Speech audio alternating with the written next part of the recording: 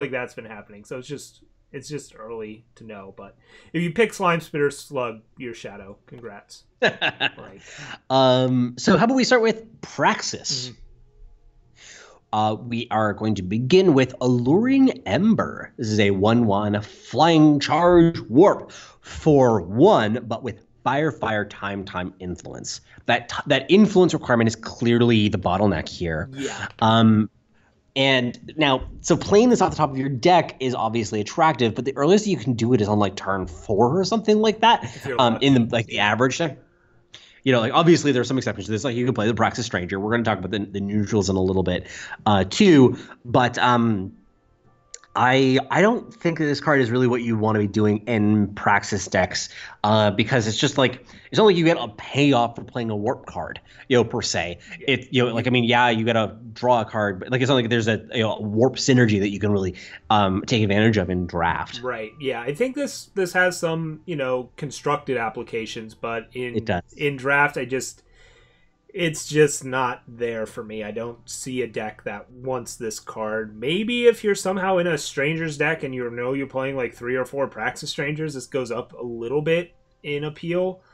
But even then, it's, yeah, like you said, the payoff is you get a 1/1 flying charge that cantrips. Okay, I mean that's fine, but it's just really tough to justify that. I don't think it's doing enough. So Hmm. I'm gonna give this a geez, I mean D minus. I think it's just I'm gonna give it a D. D, but yeah, It's like just just bad. yeah. Next card. This is a much more interesting payoff. Yeah. Whew. Noble Firemane is a 2/2 for 2 with fire and time influence. Now, this is part of a cycle that we're going to be talking about, most of which are Yeah, excellent they're all and uncommon. That's all in common. and yeah. Pay 5 to give your units +1/+1 this turn. This is not an ultimate. This is you can just activate this as many times as you like. This is not one per turn like the rings, for instance. This is just as many times as you like. Which now obviously you have to be in the ultra late game to activate this twice per turn, but if you do, you probably win. Um, it's pretty easy to turn this into a really terrifying card in the mid game. And like I saw a game, for instance, that you were playing where your opponent had this in play. You kind of let it live for a turn or two, and then they just kind of like tempoed out and you attacked you for $1 billion. Yep, it's a 2 drop that's relevant in the early game and a must answer threat in the late game. And that's what I like out of my 2 drops. This is a reason to be in Praxis. We were talking about Praxis Swarm, Praxis Tokens. This is great in that you don't need to be in tokens to play this, though. You don't have to be going wide with a bunch of little units. You can just play this in any deck that can cast it, and you'll be happy he's around. Just a really good card. Yeah. Now, in a straight Praxis deck, I think that this is like a B+ level card. Oh yeah. This is also pretty splashable too, because like you're paying it like playing this really for the ability, less so than the body. So the fact that you like are playing a base Combre deck, for instance, and you're like splashing a few fire, like a fire sigil and like a few banners, you might be able to drop this on turn 7, pump up your team and kill them. Mm-hmm. Yeah, I think because it's multi-faction, you got to keep that in mind. But you're gonna end up in Yeah. 3, 4 faction decks sometimes, and again, the downside isn't that bad. It's relevant late, it's good early. I don't know. This is just what a B at least. Like I mean, as far as a 2/2 for 2 can only be rated so highly, but this one's, geez, it's scary. Yep. I'll start with B for it, but definitely a scary card. Mm-hmm. Champion of Impulse up next. This is a member of the Champion cycle, which I'm sure everybody's familiar with. It is a 2/2 for 3, clearly bad base stats. We're in Praxis, so it's obviously a fire time influence. And then it has 2 abilities of fire, fire, fire. When Champion of Impulse attacks, you get +1 power this turn. And then for a triple time influence, it gets +2/+2. So it becomes a 4/4 for 3. I think this is much worse in draft than it is in constructed, because getting that influence density is really hard. And if you're getting it to be a 4/4 by turn 5 or whatever, it's like kind of like, okay, fine, it's a 4/4 for 5. It's not like you're doing something busted with the additional power.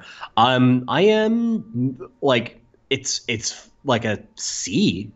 to me. I mean, if your main faction is time, this card's pretty good. Then it's like Yeah, okay, even if sure. it's not a 4/4 until like turn 5, that's fine. You're still playing a 4/4 for 3. Like cool.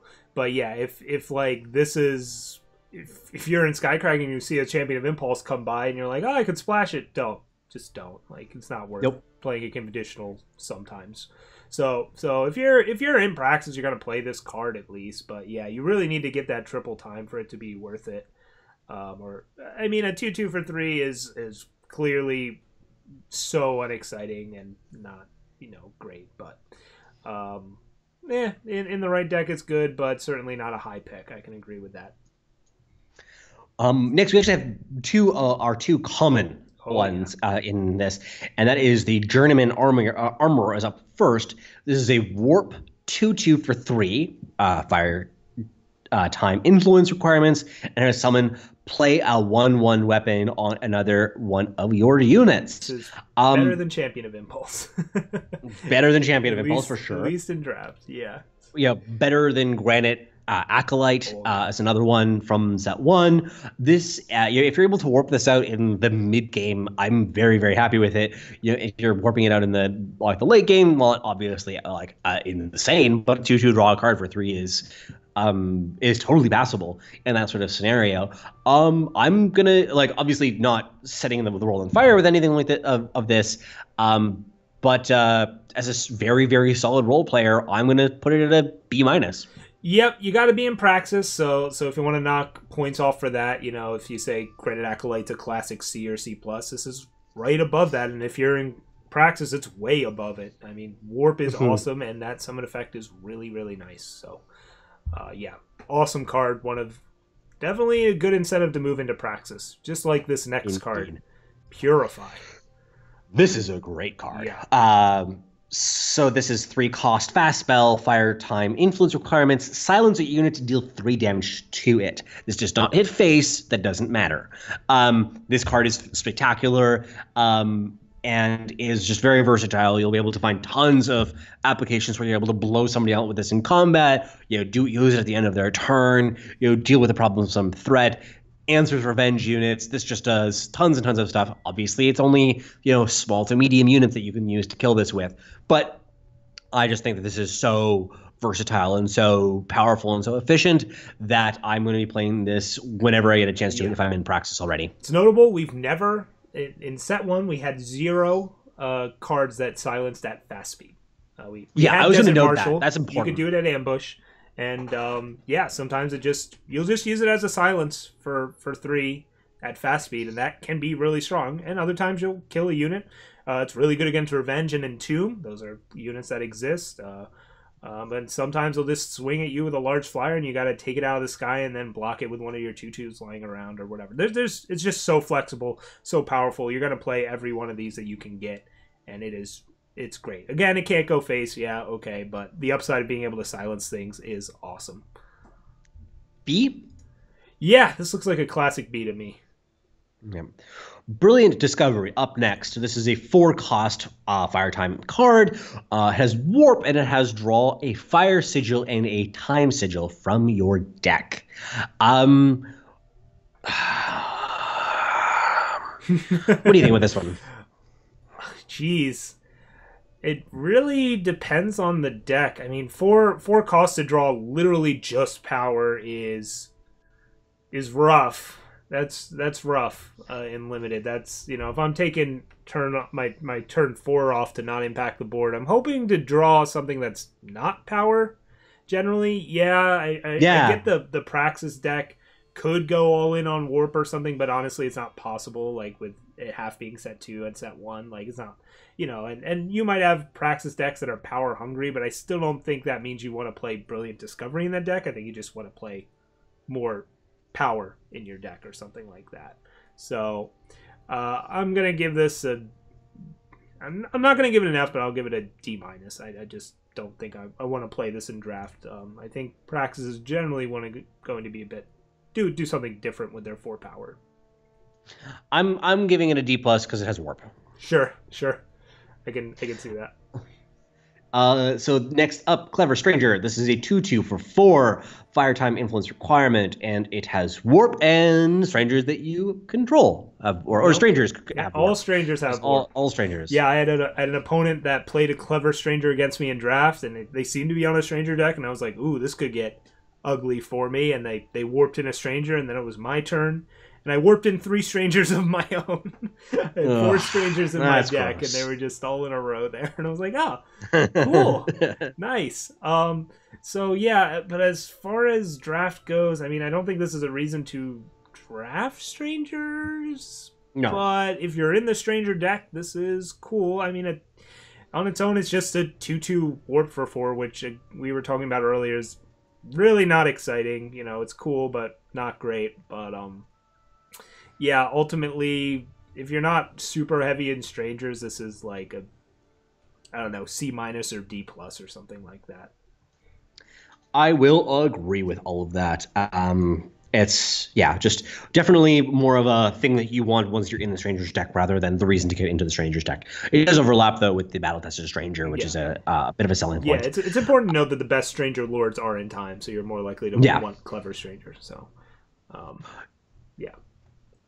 Diogo Mlaga. Oh, I think people have read this card by now. I'm going to go through it quickly. 4 fire, time, influence, 3/5 charge, ultimate. Pay H to give Diogo and in each unit in your deck double damage and charge. If you activate this thing, I have a hard time imagining how you lose the game.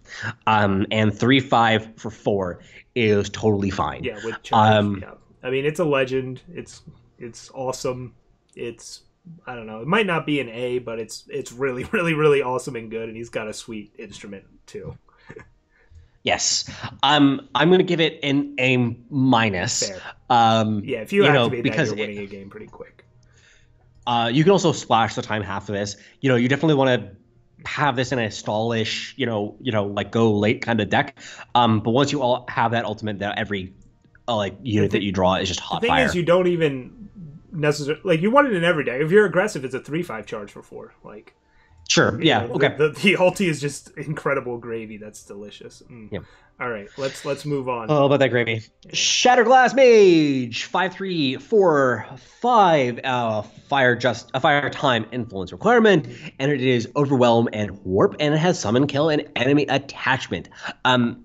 I would say that Furnace Mage was a very classic B level card. Often was like a mini 2-for-1. Hit some really problematic sorts of cards. This is restrictive to only being played in Praxis decks, but is a lot better than that.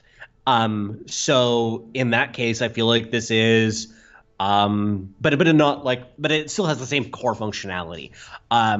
Pretty close to an A, but I'm going to put this just at a B+, because it's just not all the time are you going to be able to get that warp value, and not all the time are you going to be able to get that attachment hate value. Yeah. And so the base stats of 5/3 for 5 is kind of like a C level card, but it has all of these other.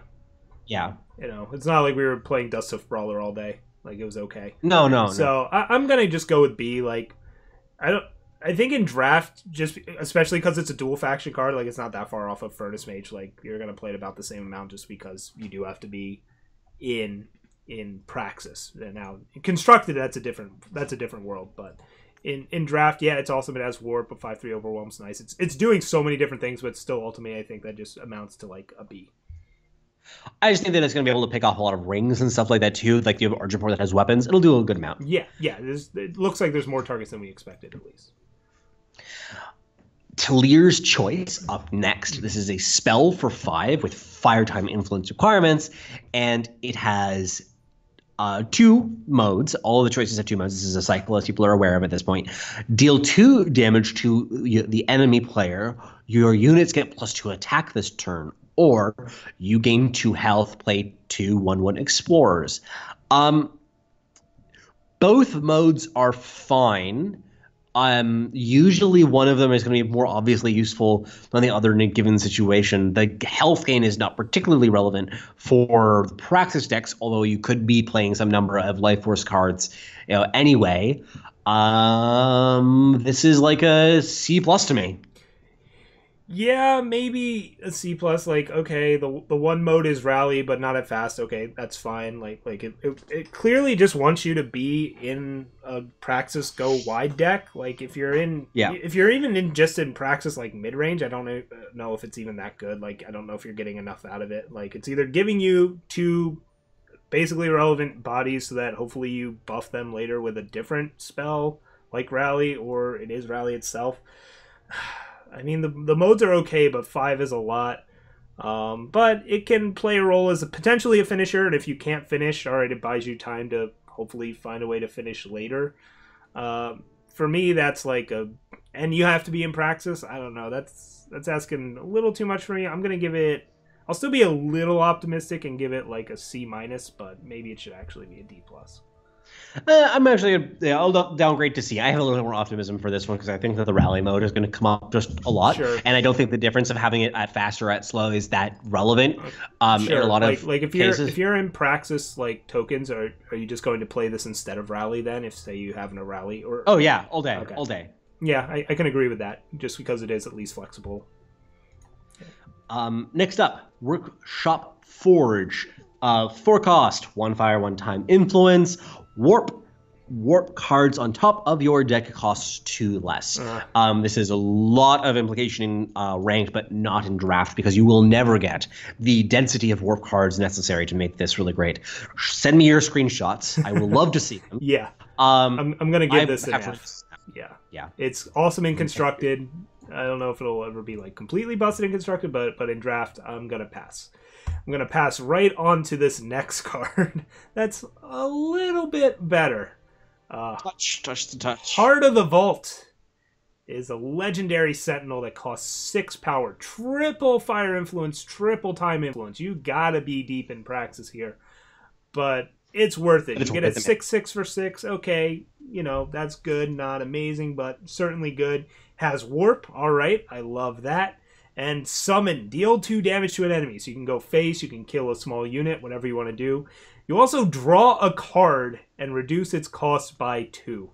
This card is absolutely insane. I've been having a blast with it in constructed, and I have no doubt that this is an absolute bomb in draft. Like this is a potential 4 for 1. Just like actually insane. It's so hard to cast, but if I see this in a pack, I'm taking it. Like, are you kidding me? I mean, you're never seeing this past like a pack 1 pick 1 situation. Well, I mean, you guys get like pack 3 pick 1, I guess. But for the most part, if you're getting a pack 1 pick 1, you pick it, then you know that you're heavy Praxis, and you're going to value your Praxis strangers higher. And in that case, it's an A. It's an A plus. And outside of that, you can't really play it, unfortunately. Yeah. Ultimately, I think this is an A on balance because it has these pretty strict restrictions. But definitely a bomb and a half. Yeah, if you see this in a pack, you're going to take it and you're going to pray to the gods that Praxis is open in your direction. And you're going to try and force it for longer than you should. Yeah, or you just take the shift stone and move on with your life. Yeah. Sand Glass Sentinel is up next. This is a 3/6/4/7. This is a common. And it has Overwhelm. And when you play a spell, Sandglass Sentinel gets +3 attack this turn. This is a little bit too overcosted for me to really be excited about it. It's still playable, but that's just, yeah. If I want a 7-drop with Overwhelm as a finisher in time, I can get Dormant Sentinels, I hope. And there's a 7/7, and if I play a power, they get Overwhelm. I mean, I guess if you have a ton of spells, you can kind of go off with this or something, but this seems like very late pack filler, whatever, that I'm hoping to never play in my deck. This is not the payoff that the other Praxis cards are. So, I mean, at the end of the day, it's still technically playable. It's got stats or whatever, but D-. I'm going to throw the minus in there. Deal. Moment of Creation, our favorite card. Oh, yeah. I guess I can't give this an F, even though I want to. Yeah, Moment of Creation, 8 cost, double fire, double time. It is a spell. Play 2 Sentinels with attack and health equal to the number of spells in your void. You are never going to get to the density of spells that are necessary in order to make this to be actually good. To be actually good as an 8-drop, this needs to give you 2 4/4s consistently on turn 8. And I just... This, in my opinion, is not even close to what you want. Although, like, I mean, sure, once again, send me your screenshots, but I think this is a D. Yeah, there will be games where mode of creation is awesome. I just don't Yep. know how often those will be. I don't know. Infrequent? Like again, the format is slower. You're in time fire. Fire is okay. Removal time is okay. Units, I guess. Like, okay, sure. But that doesn't... I don't think that makes this a bomb, so... or anything resembling that. I mean, once it makes two 4/4s, that's okay. But still, again, they have no evasion, no anything. You just make a larger unit for this cost anyway, so... yeah, let's... I still won't give it an F, but I am. I'm going to give it an F+. I'm going to give it an F+. Sweet. Okay, we are now on to the Huru cards. Yeah. We're going to start with Bring Down. This is a 2-cost Justice and Primal influence. Silence an enemy unit if it had flying, kill it. This is a great inclusion in a lot of Huru decks. It's common, so you don't want to overload on this. I don't think I'm generally going to want to play 2. But as a one of, I want this as one of in every Huru deck. Oh yeah, this is I will play more than as a one of, because again, it can kill flyers, but it's a fast spell with silence attached to it. Sometimes I'm very happy to have a Desert Marshal without the 2/1 attached, and this can be that. Yep. And it also can kill any flyer. Doesn't matter how big. We're not, I was always happy to play, a copy of Violent Gust, sometimes 2. This is just blows that card completely out of the water. Just not close. Not close. Like if you're in Huru, I think I'd be happy to play 2 of these in Huru actually, and maybe the third one I'll start thinking about it, but. It might not be the reason to move into Huru, but once you're in Huru, I'm very happy to be getting some copies of Bring Down in my deck. Yep, that sounds all fine to me. I'm going to put it at a B- because it does have that sort of restriction, but definitely like the first one is easily a B. Yeah. This I can agree with that. If you're in Huru, you're going to be happy to get copies of Bring Down into your deck. Maybe not as happy as copies of this next card, Kothon the Far Watcher. Yes. The legendary Unseen himself. 2 cost for... It's in Huru. Just 1 Justice, 1 Primal, 2/3 Endurance. Alright, that's already pretty good. 2/3 Endurance for 2. We haven't seen anything C. like that. That's honestly probably better than a C. But anyways, got an ultimate. Pay 6 to give Kothon flying. So he gets flying. And you play a 4/4 owl with flying. So I guess he's an honorary member of that common cycle, just blowing them all out of, the face of the planet. Just like, oh yeah, that's cute, you guys. You got +2/+2. All right, well, I'm gonna make an owl and kill my opponent. So this thing is just insane. It's a legend, so you're probably taking it anyways for your collection or stones or whatever. But yeah, this is... I don't know. It's a 2-drop that's relevant in every part of the game. It's an awesome top deck. It's awesome on turn 2. This is an A, maybe an A+. Sure, who cares? It's just. I'm gonna give it an. I'll just give it an A because it does die to torch and stuff like that if you're playing in the early turns, so you're not always going to get that 4/4. Obviously, I think that you want to try and play this on 8 as much as you can, but that's going to be every game. But all of that doesn't really matter. Just take it all every time you see it. There will never be a game other than one where you don't have any Primal or Justice influence that you'll be like, Kothon wasn't a great draw here. Like, it's just, those words will never really be said. Also very splashable. This is part of a cycle that we were seeing like with Yogo, etc. This one is one of the more splashable members of that cycle. Sure. So that's pretty exciting. Mm-hmm. Aerialist Trainer. 2/4 for 3 that has Primal Justice influence, and it has Mentor, give the student +1/+1. If the student has flying, draw a card. I don't think that it's going to be that hard to get the density of flyers that is necessary to make this really shine. Mm-hmm. And if you do, you draw a card off this, you're feeling pretty good. Oh yeah. If it's just giving +1/+1, if it's just 3/5 worth of stats on a 3-drop, like that's good. Totally playable. Yeah. Totally playable. So I'm going to give this one. Now, you have to be dedicated Huru because the influence is obviously pretty strict. I'm going to start this at a B- because of that. But definitely the sort of thing that any beatdown Huru deck is just going to love this. Right. It's a 3-drop, as you said, the double Primal Justice influence. That's a bit restrictive, but it's It's a 3-drop that's you can play it as a 2/4 blocker for 3 in a pinch, or if you had a 2-drop, at least you get to mentor it and give it +1/+1. In late game, you'll hopefully have a flyer and you exhaust it and you draw a card and it gets big. Yeah, it's just there's not many situations where this is a bad card other than when you can't cast it. So B- sounds fair, but honestly, if you're really in Huru, it can be even higher than that. Yep. So how about you tell us about the next card? Ooh, Island's Choice. All right, this is an uncommon fast spell. It costs 3 and 1 Primal Influence, 1 Justice Influence. And we get a choice here. This is a modal spell. We've already gone over the Praxis one. And I think Islands has a bit better choices going on here. You can either negate an enemy spell with 4 cost or more, or kill an attacking enemy unit with 4 attack or more. So this is excellent. It doesn't negate every removal spell, but a lot of the removal spells in this format are expensive, as we've mentioned. The fire removal spells cost 5 or whatever, so stuff like that it can hit. But really, in draft, you're going to be playing this more for the kill attacking enemy unit with 4 attack or more. That's awesome. If they have like a combat trick, you can actually cancel out the combat trick by killing the unit once it got buffed, or you're just killing a large unit because you want to kill large units. So this card's just great. If you're in Huru, you're going to play every copy you can of this card. Your sound kind of died on me for that one. So okay.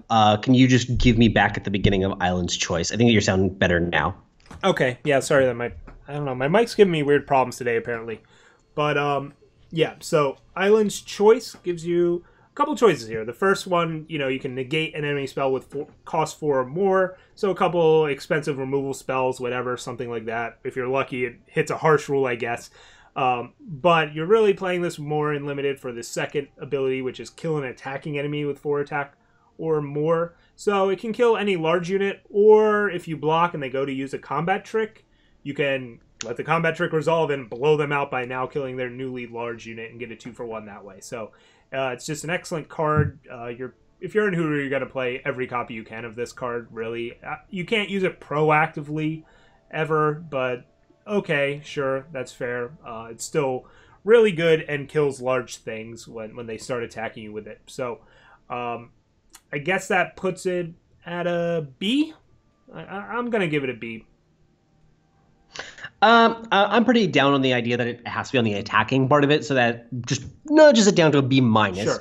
Which isn't terrible, but it definitely will be useful in most games, and be very efficient at that. Now we have the Spell Shield Architect. This is a 3/2 Aegis that has a mentor ability that gives the student Aegis. This is a common, and that's a pretty sick little package for just 3. Yeah, sorry, I figured out what's going on. My internet is dropping and reconnecting. Okay, sorry about that. All right, it looks like it's good for now, so hopefully it stays that way. Sorry.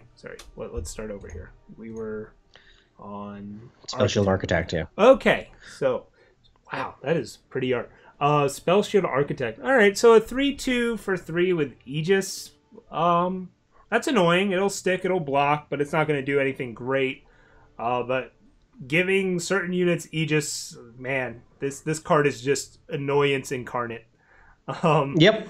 I've ran into this a few times, and I've got like this handful of like Alk Blasts and stuff, and I'm just like, what the hell am I supposed to do now? Keep in mind when playing against Huru decks, if they've got a 2-drop in play, you might want to just kill it if you can, because you might not be able to kill it for long. Yep. And you can also let one of your best threats take a turn off of attacking so that it gets some proper protection for the rest of the game. Yeah, just a solid card. I don't know if it's like the reason to be in Huru, but if you're in Huru, you're going to be pretty happy to play this card. I'm going to put this at a C+. Yeah, that sounds about right. It's definitely not, definitely a happy to have it when you're in Huru, but not like drawing you in. Master's Lesson. This is a 4-cost double Justice, double Primal, and it has as a spell, and its mentor, draw a card for each of the students' battle skills. This is not a card that I'm particularly interested in because I don't see how you're able to get the density of battle skills necessary in order to make this worth it. Yeah, I'm just going to go ahead and give this an F. You might end up in a deck where you can draw a bunch of cards off that, and cool, that's awesome, congrats. But yeah, this is just a rare that's, you know, if you get 2 cards off this, that's okay, but you're exhausting one of your units and you had to jump through how many hoops to even get there? Yeah, I'm not interested. I'm giving this an F. You might do fun things with it constructed, or you'll do something really cool with it in a draft once in a while, but I'm not drafting it highly ever. Nope. Next, we have the Shelter Wing Rider. This is an 0/4 flyer with Aegis for 4 and double Justice, double Primal. But it also has a sweet ability of Shelter Wing Rider gets +5 attack when she has Aegis. This means that it's functionally a 5/4 flyer for 4 when it first comes into the battlefield. That's pretty scary. Yeah. And you can very easily take over games. This is very similar to something like Impending Doom in a lot of situations. Yes, it can have its Aegis pinged by whatever, and that's going to suck. But very much the kind of card that I'm happy to play as a top end sort of finisher, or not even top end, but like it was just 4. A solid. It's cost 4. Yeah. The influence requirements are a little tight. Double Justice, double Primal. But if I see this in my opening pack, it's gonna take a lot for me to not take this, despite how restrictive it is. Even if they pop the Aegis, it's still an 0/4 flyer. Like, you can sit around and block, and then there are ways to give it Aegis. We did just talk about Spell Shield Architect, and even something like Protect or whatever. Yep. Can get it back online, or if you teleport it back to your hand, that'll refresh the Aegis, or silly things like that. But if they don't have anything for it, it's just gonna win you the game. It's a 5/4 flyer, so yeah, just excellent upside, not really any terrible downside. Yeah, I'm going to start this at a B+. Personally, it does have some important downsides, and definitely the Aegis proccing effects are going to go up in your ranking, like Protect and the Spell Shield Architect, to try and protect it and allow you to keep on battling with it if it does get popped. Yep, sounds fine. But next, we have Shield Bash. This is 4 cost for a spell, 1 Primal, 1 Justice. Stun an enemy unit, gain 2 armor, draw a card. A dirtily little thing, like doesn't really, it's just kind of air at the end of the day. But, relieve a little bit of pressure, maybe set up a weapon on the next turn, allow you to get in some damage troublesome blocker. Seems fine. But at the same time, none of these things are exceptional that it's doing. Yeah, it's classic filler. If I need something to take the place of, and if depending on what my curve looks like I don't want to play a 19th or 18th power, this can get in over that. And, sometimes you care about the stun effect or whatever, or the armor. Like, it's doing a bunch of little things that you might care about, but ultimately not a ton. So I'm just going to give this a D. I officially played this, and I was more impressed with it than that. Like, I don't think that is it like Dispel-esque, actually? Like, I mean... Yeah, I think it's closer to that. I think it's closer to that level. Maybe, like, I have to play with it more. It has to get the feeling of the format more. But I was happy with having it as one of in my deck. It definitely had some application. So I'm going to put it... C sounds a bit high, but yeah, C- seems fine. All right, I'll move it up to D+.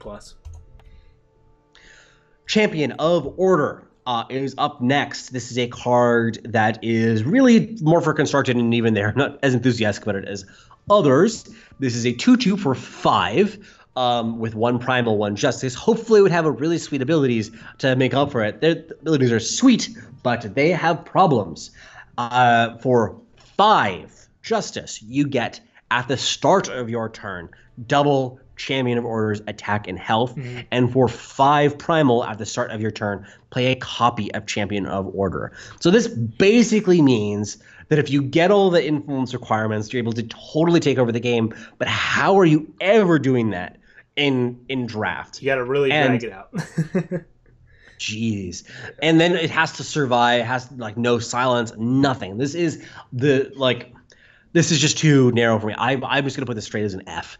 Because just 2/2 for 5 is just too embarrassing. Yeah, at least with Champion of Cunning, if you ever did hit the influence requirements, you had if you didn't hit the influence requirements, you had a 5/5 for 5. So it was there was no downside to putting it in your deck.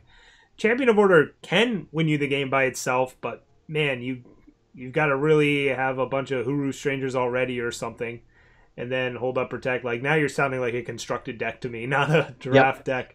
So yeah, I'll give it a D. But man, if you see this in a pack and you've already got say 2 or 3 Huru Strangers, grab it and enjoy your occasional free win.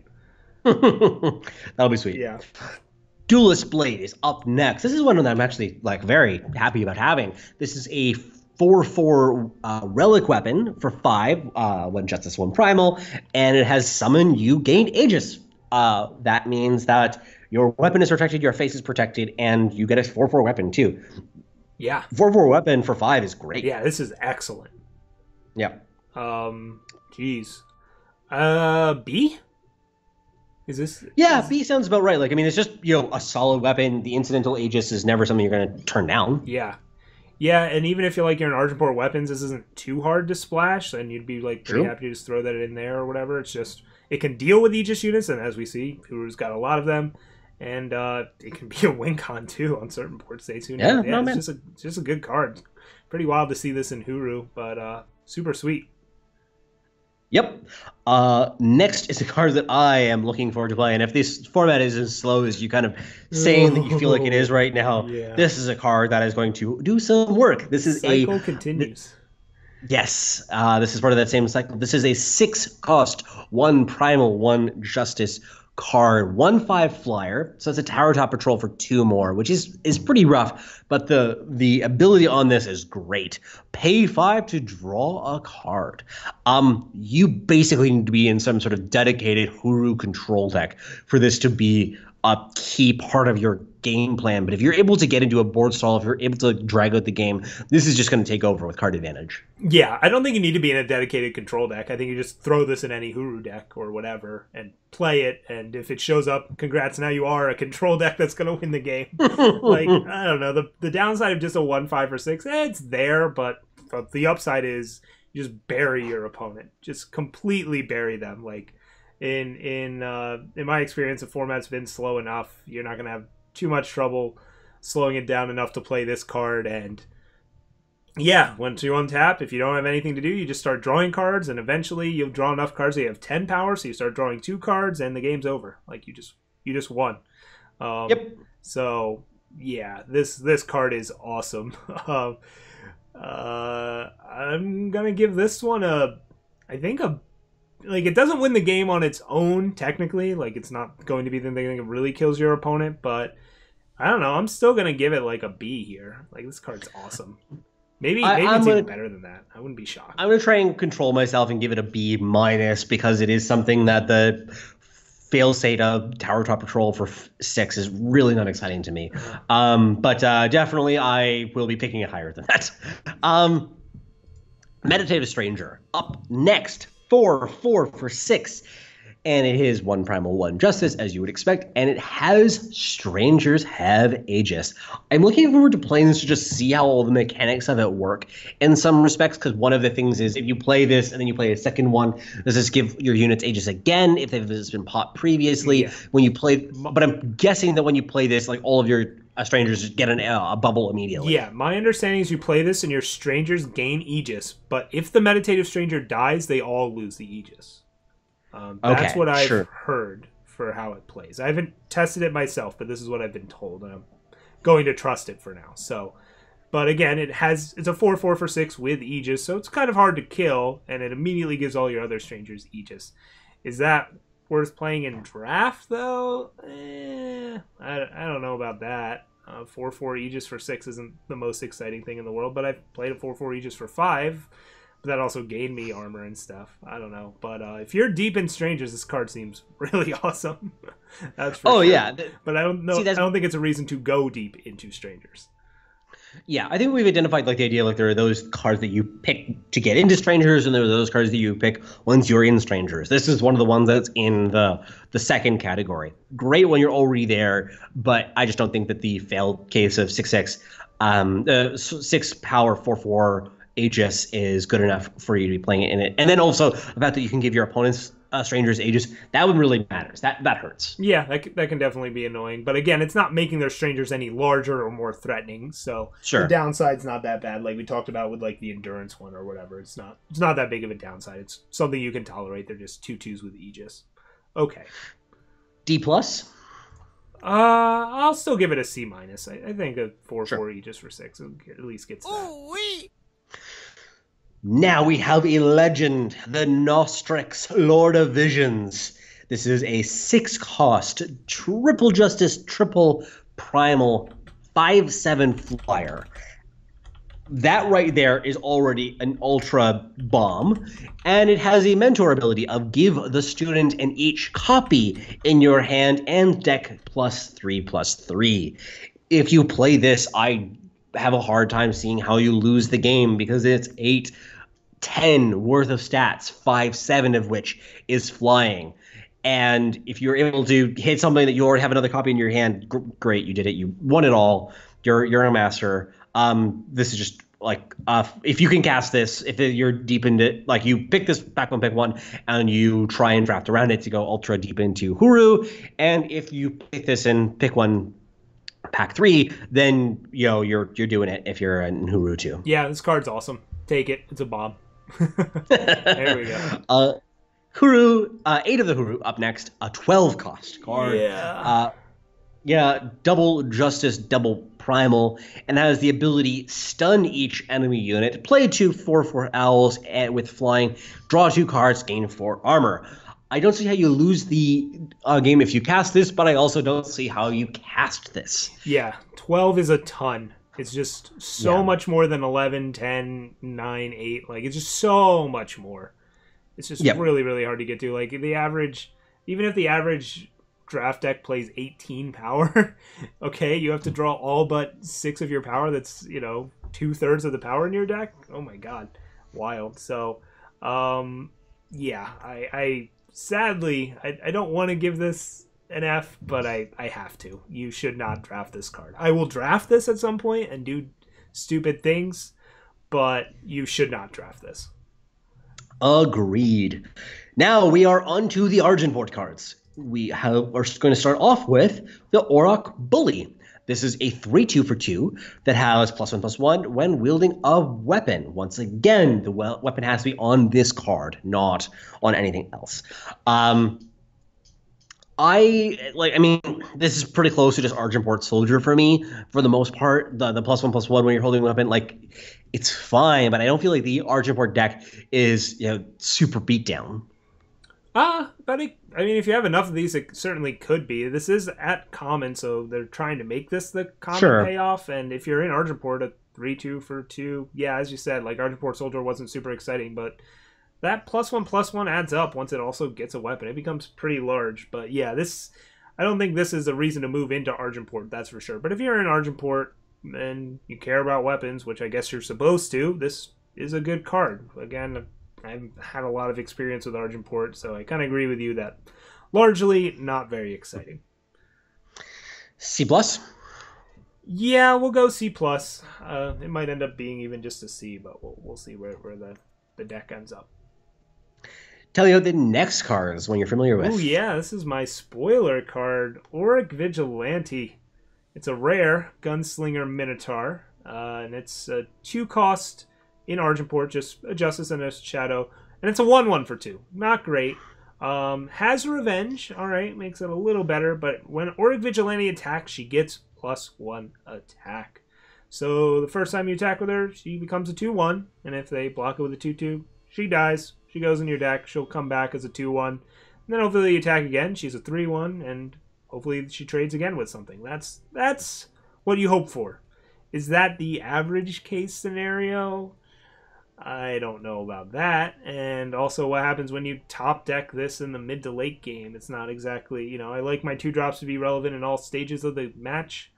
And I don't think Auric Vigilante passes that part of the test. It can possibly take over a game, though, if you play it on turn 2. And I do like 2-drops that could do that. But I don't think this is quite on the level of even something like Bladekin Apprentice, which while I enjoyed and played a lot, that was a fire card that was naturally aggressive and had a lot of other things going for it, like quick draw. While Revenge is good and in a lot of cases better than quick draw, I don't know if it is for the case of draft. What do you rate it? After all that, I mean, still, if we're comparing it to, Orc Bully, which we gave a C+, I'd say it's at least on that level, so let's just go with C+. I don't want to put this in the B range, though.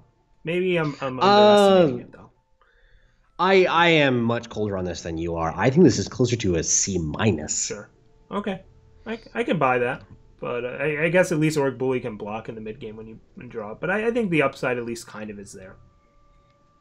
Okay.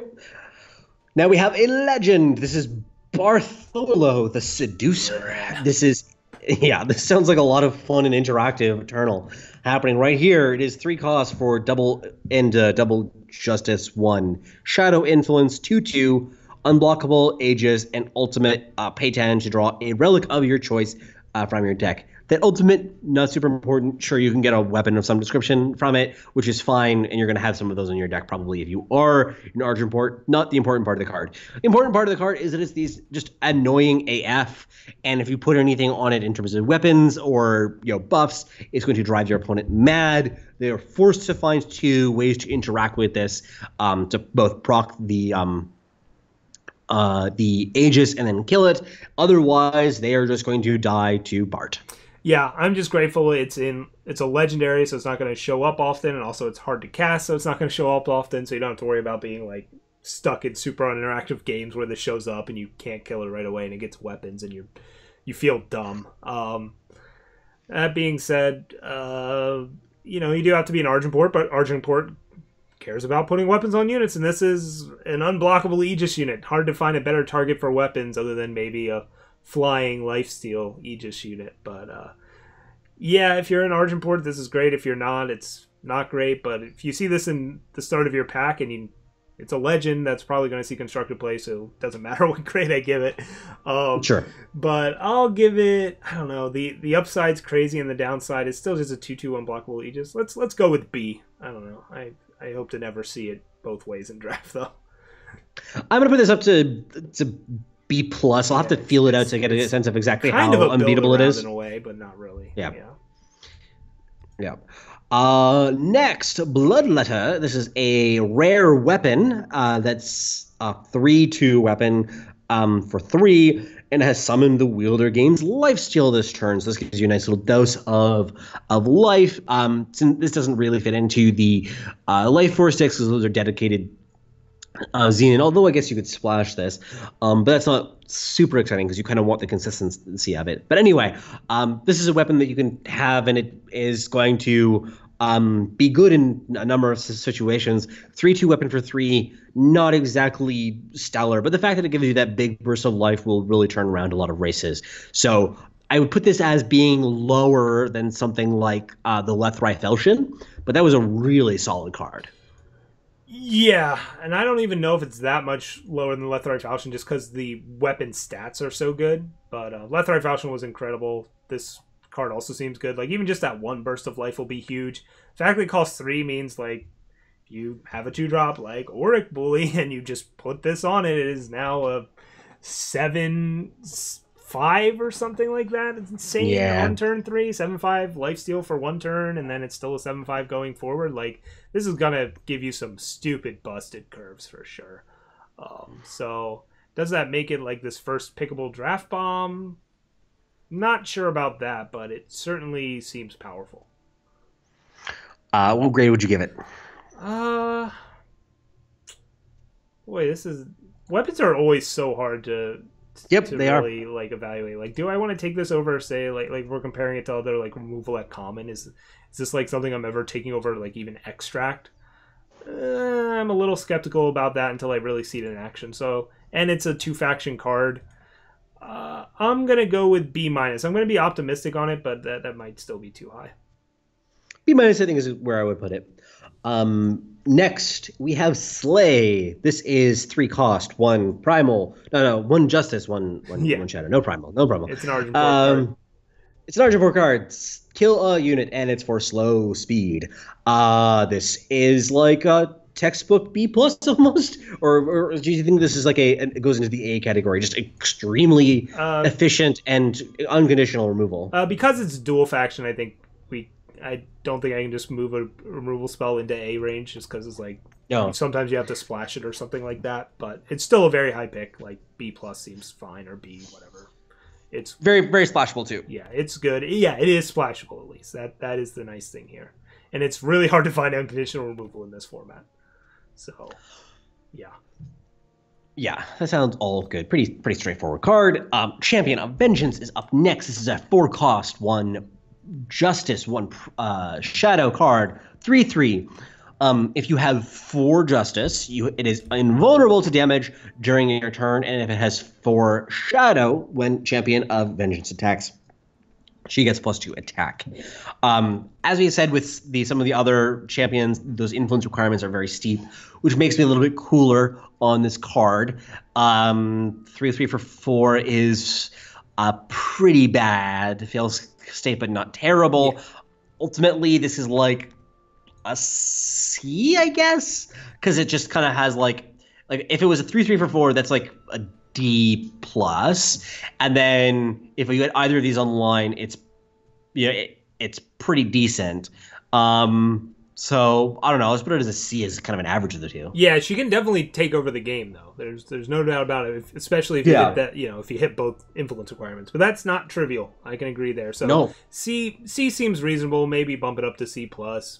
Like if you're definitely in a 2-faction deck, I don't know. But yeah, scary card. But can you ever get to that scariness is a different question entirely. At least the downside is just a 3/3 for 4. So.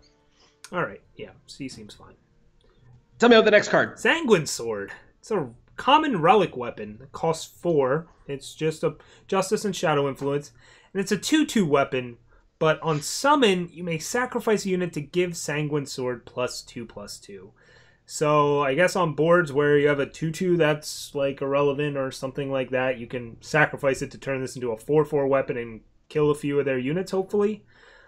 I don't know. I have trouble picturing really what decks want to play this card or anything like that. A 2/2 weapon for 4 is certainly not exciting, especially in a format where I know I can get 2/2 relic weapons for 2 in the same faction. Yep. So you really want that upside and flexibility, and maybe that is worth a second faction and 2 more power. I am for now going to remain skeptical of that, though. And how about you? I mean, the way that I'm thinking about this is like, in a smuggler stash deck that has some dark wisps. Sure. Like I'm thinking about some like really exotic thing to make it really sing. But for the base case is pretty unexciting, right, which makes me want to say that it's a C minus. Yeah, like I loved Ravenous Thornbeast, so that's because its worst case scenario was a 3/3 for 3, which was totally cool. And then its upside was it just became a 5/5 for 3, which was insane. This is like the upfront is borderline unacceptable, and the upside could be really good, but it doesn't feel like I'm really cheating that hard on it.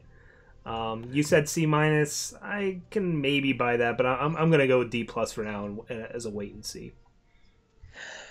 Stone Powder Alchemist is up next. This is a card that we did discuss before. It has Lifesteal and Revenge. It's a 2/2 for 4. And it says summon, deal 2 damage to the enemy player. That means that you also gain the life because it has the Lifesteal attached to it. This is a really annoying card for aggressive decks to chew through. But if the format is sort of defined by dirtily timed decks where the body doesn't really matter, I'm much less excited about this card than my first reading of it. Yeah. Like it's a card that's doing a lot of good, useful things, but at the end of the day, it's just a super pushed role player, right? It's never going to be the feature in any game of like, man, this card's insane. Yeah, sometimes it'll be a lifesteal unit that you buff up with weapons, and that's cool, but you've got other options for that anyways. It's a 2-faction card. It's still a 2/2 for 4. I think at the end of the day, while it's doing a lot of cool stuff and it's useful, that still only puts it at like a C plus. I would put it at C. A Okay. little bit less on it than you are, but it's playable, but Oh just yeah. kind of flat. Up next, we have another member of the cycle of the pay five units. This is a 1/4 for 4 for Argenport Influence, and it has endurance and unblockable. And it has the ability pay 5 to get 2 armor. That ability, unless you have some way to really take advantage of it, feels pretty meh.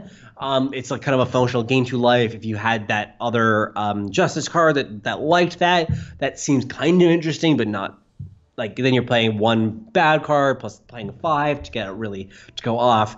That seems like a weird contraption to put together. The body of a 1/4 unblockable for 4 is kind of what I'm the most interested in about this. Yeah. It wears weapons like a champ. So in Hmm. that respect, I think that it's a fine card. It's just that ability I find is just like I don't. Yeah, I guess maybe there's some games that this is you have a good weapon, and you're able to activate this every turn and mow down your opponent's units. But usually I'm just gonna I'm just gonna slap a weapon on this and only activate that ability if I have literally nothing else to do. Right. Yeah. There's a few cards we saw already that care about gaining armor, and you can get relic weapons on it. I think this is definitely a card that's appears okay at first glance, but might end up being way better than the sum of its parts, just because it's doing so many little different things that Argenport really does want to do. That you it ends up being almost irreplaceable in the deck. As you said, it wears weapons really well, and the gaining armor part, while not great, it's better than not having that ability, and occasionally it'll actually be an insanely powerful ability with the right relic weapon setup or whatever. So I don't know where that ultimately ends up putting this. Like, is this strong enough that when you see this, you're like, oh, time to move into Argenport? Or is it more, oh, I'm in Argenport already, and great, I got a Streetwise Informant. I'm super happy to have this card. I like that. That's like, which side of the line does this fall on? And I don't know yet. I'm going to start by being optimistic and saying this is a B minus, but it may not end up that way. See, the more that I'm going through this review, the more that I'm just kind of feeling like the Argenport is such a weird faction, and there's all these like slightly different things going on. Yeah, it's and in order for as I said going into this, it's hard to figure out. I haven't figured out Argenport yet, so I'm like trying to be yeah. optimistic with it, but and have faith in the developers that they're better at designing a draft format than I am at figuring it out right away. Yeah, I'm gonna start this at C plus because but part of that is motivated by the fact that I don't get it. Yeah. But it is definitely playable if you can cast it. Bereaved Stranger 4/4 for 5. Then Strangers have Lifesteal. Oh, 4/4 Lifesteal for 5 would see play in any deck that could cast it. That would be a B quality card, I think, or B plus. At base. If you have density of Strangers, this goes up. I don't know why Argenport is really playing Strangers because it's not really it doesn't make as much sense in it. But it's just as a 4/4 lifesteal for 5. I'm pretty happy to be playing this in all my decks. Yeah, it's a 4/4 lifesteal for 5, so it wears weapons well or whatever. Yeah. The downside of maybe giving your opponent Stranger's lifesteal, tolerable, not the end of the world. Again, they're not at least getting bigger. And just a good card. I'm cool with giving it a B. B sounds about right. Next, we have a very powerful card that is going to have lots of interesting applications in ranked. I'm interested to explore that. But just for our purposes here, 5. So this is Inquisitor Macto. A 5 plus. A plus. Yeah. Just gonna read it through. It's an A plus. Double Justice, Double Shadow, Flying Revenge, and Macto's Revenge never ends. This means that if you're able to get the game to stall out, you're just going to get Macto back again and again and again, and you're going to kill your opponent with a 5/5 flyer that would have been a B plus if it just was Revenge and didn't have the other thing. So this is a Ultra Bomb. Play in all your Argenport decks. Yeah. Roland's Choice. This is the Argenport installation in this cycle. It is a 5-cost Argenport influence, and the 2 options. This is a slow one, by the way. Oh yeah. 1, give one of your units +3/+3, not until end of turn, just permanently, or Enemy units get -1/-1. This seems pretty solid in draft. Yep. Really flexible.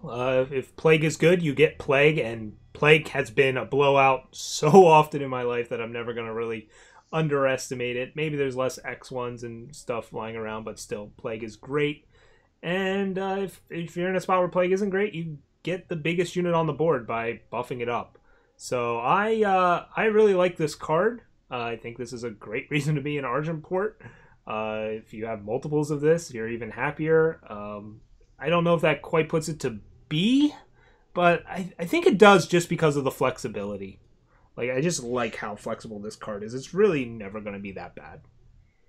I mean, I think that if you get the +3/+3 on a revenge card, that's going to have the potential to kind of really define a game.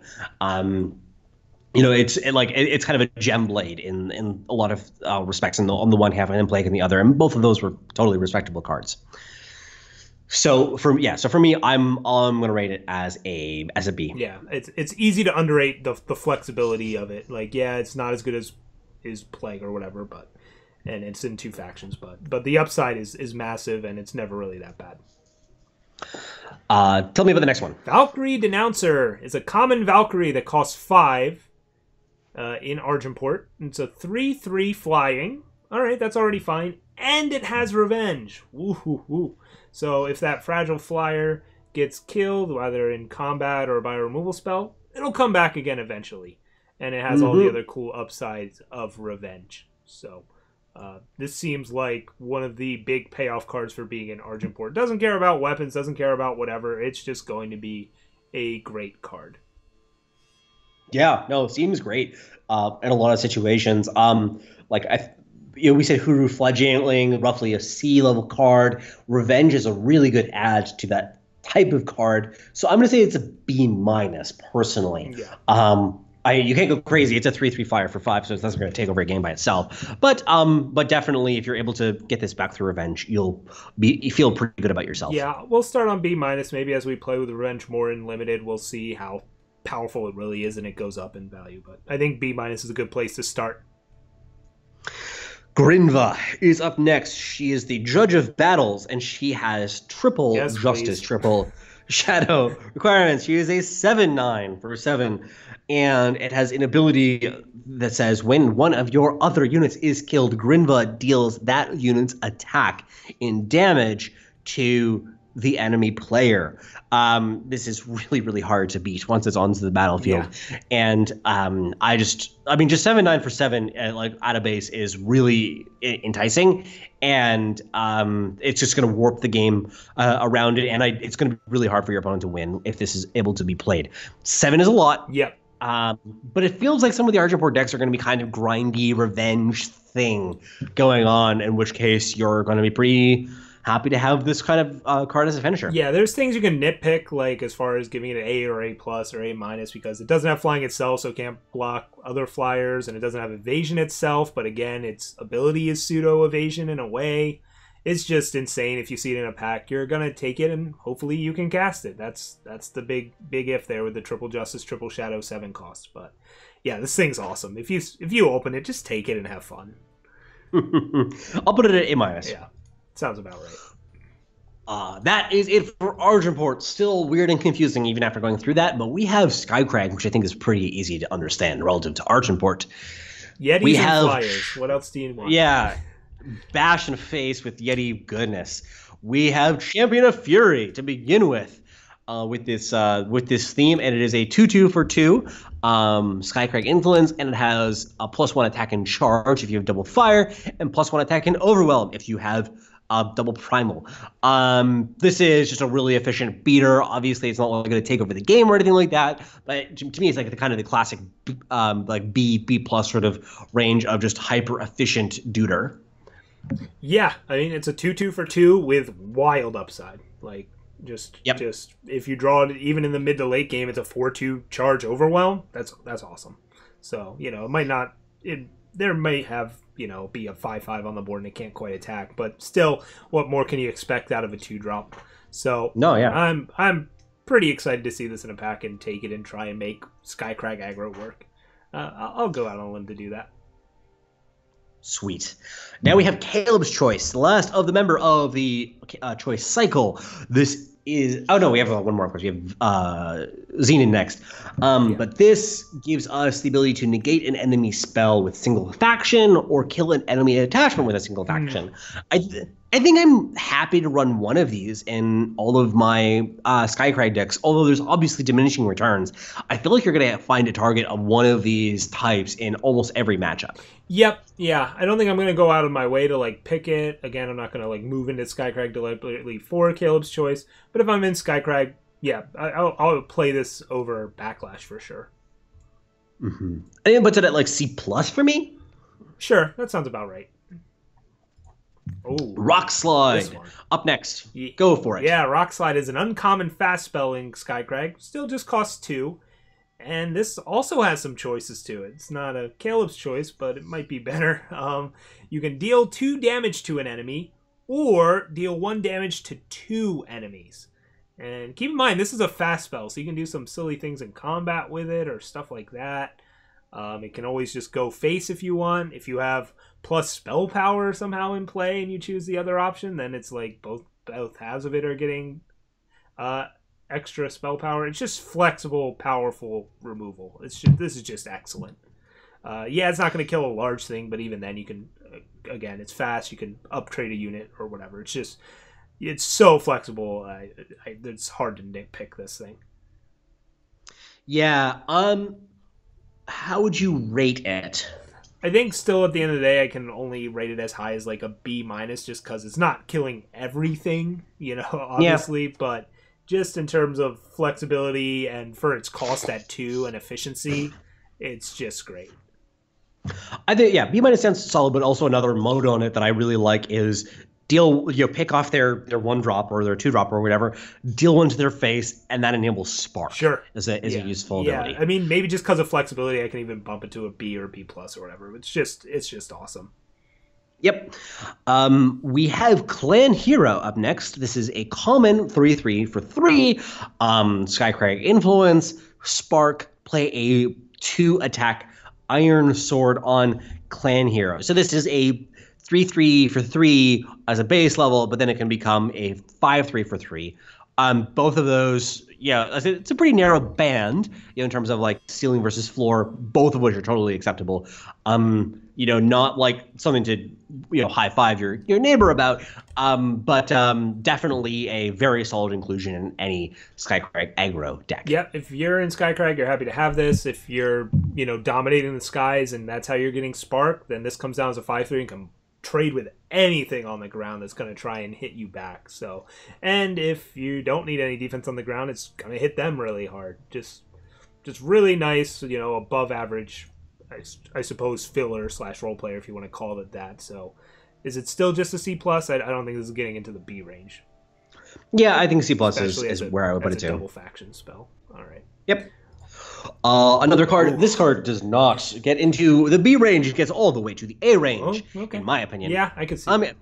You got A- for Vadius Clan Father. This is a 3/2 quick draw Aegis for 3 Fire Justice in Primal Influence, and this has the ultimate ability of play 7 to get a Steel Fang Chakram on Vadius. This is, to me, kind of in the same category as Bart of being really frustrating to deal with. When you have this as part of a Skycrag aggro deck, it's just a really, really powerful turn on the curve, and the fact that you get a real card out of it once you ultimate it that comes back and that you can use again later is, to me, the real selling point that puts it over the top to an A-. Sure.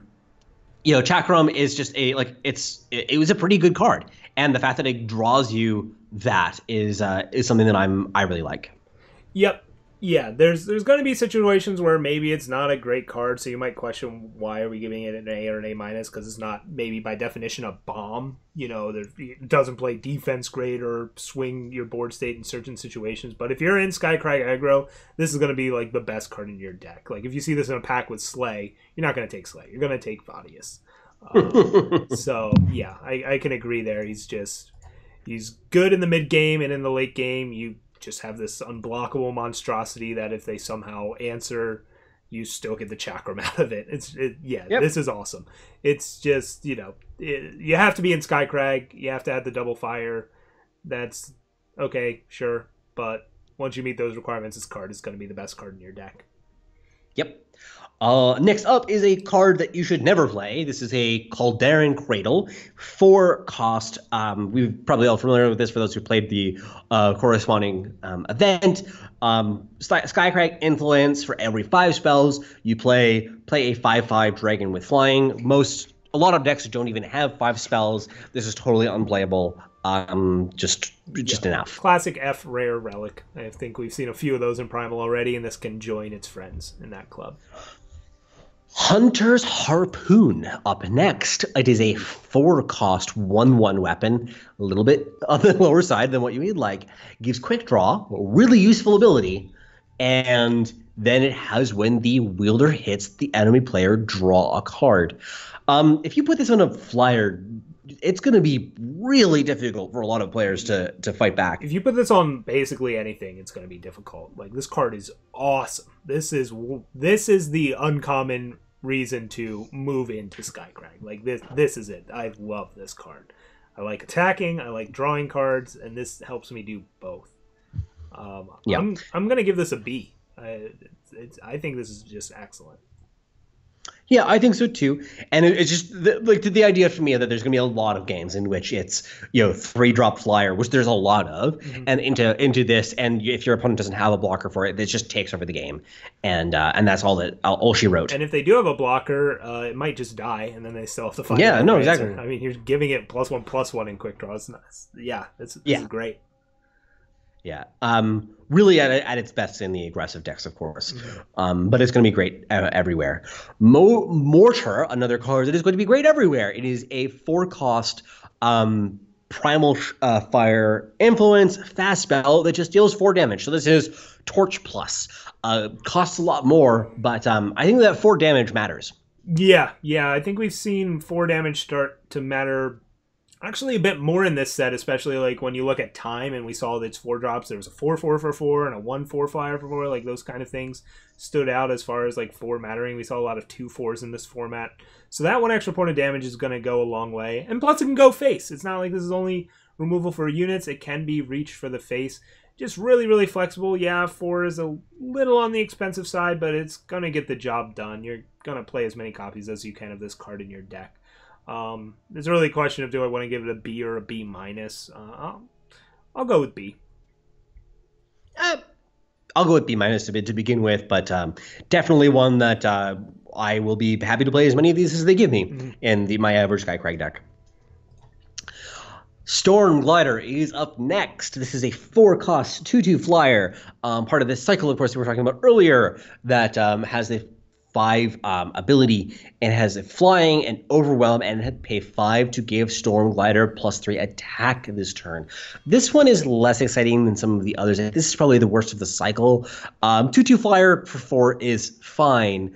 The overwhelm, I guess, is to enable Spark, but the fact that it doesn't really generate a lasting impact on the board in some respects, I find to be kind of frustrating. So if you have the skies clear, this is going to kill your opponent really fast. But the fact that you need to have that requirement makes it much less exciting for me. Yeah, putting overwhelm on flying is just weird. It's it already has evasion, now it has more. I get it. It's supposed to be cute as a spark enabler, but I agree. But again, in the late game, if the skies are clear, there's not much in the way. This activate ability is going to get in for some chip damage as a finisher. But certainly not a premier finisher. But if you're in Skycrag, I think you're always going to play this card. So, especially if you're aggressive, it gives you something to do with your power in the late game. I don't know. I think that puts it at C+ for me, I think. A 2/2 flyer for 4 is a C-. So, I don't know. The overwhelm plus the faction. Yeah, I'm going to go with C+ on it. Sounds about right to me. Towering Stranger up next. This is a big boy. Oh, yeah. This is a 7/7 for 6. This is one that I would just play a 7/7 for 6 in draft. That's massive. Oh yeah, that's great, and it's got a little more going for it than just that. So it's a stranger that gives your strangers overwhelm. Yeah. And it's the means it has overwhelm itself. Oh yeah. So 7/7 overwhelm for 6, I definitely play. Slamming that down. I am taking this every time if I open up a pack. Oh my god, this is beautiful.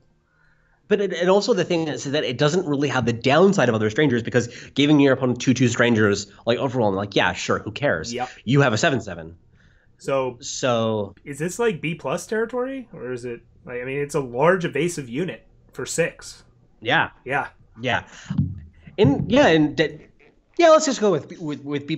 This is really interesting.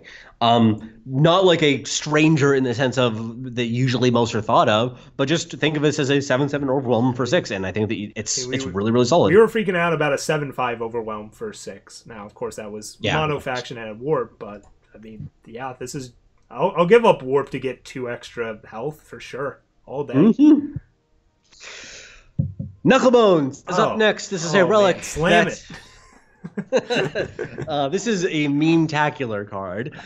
7 cost, a relic, and it gives summon. Transform each card in your deck into a random card at the start of your turn. Draw an additional card. That is really wild. Yeah, I have no idea if this is an F or an A. I mean, once you get to 7, you'd start to draw 2 cards a turn. Do you care what's in your deck at that point? I don't think so. Yeah, I mean, you could get a bunch of, like, pilfers and power, but you could also get, like, just anything. I don't know. This thing's wild. It's a 7 power do nothing until it, and then it just starts drawing you an extra card every turn. I don't know. This is wild. I have no idea. If the format's as slow as I think it is, I mean, Skycrag doesn't. It seems like it wants to be aggressive, but if you end up in a non-aggressive Skycrag deck, like, I don't know. Are you first picking this ever? Can you? I mean, I'm first picking morbid this. curiosity. Outside of morbid curiosity, I mean, like, I have no idea. Yeah, I mean, I'm also going to first pick it, but I don't know if that means we should. Yeah.